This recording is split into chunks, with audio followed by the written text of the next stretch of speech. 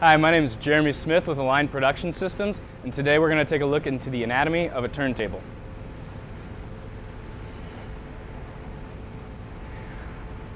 So what we have here are our air bearings.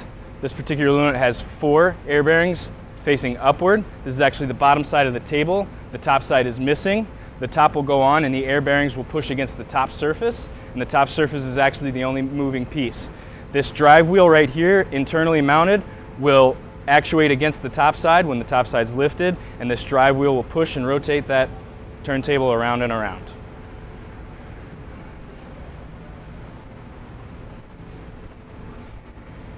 This unit right here is a shock stopping mechanism.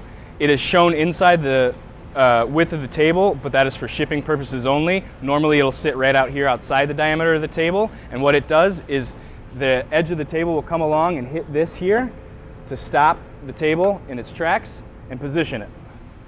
And then to seal the table in its position is a shot pin right here. This will also be located outside of the table when it's assembled, and when the table stops at the shock stop, this pin will fire into the table and it will hold it there.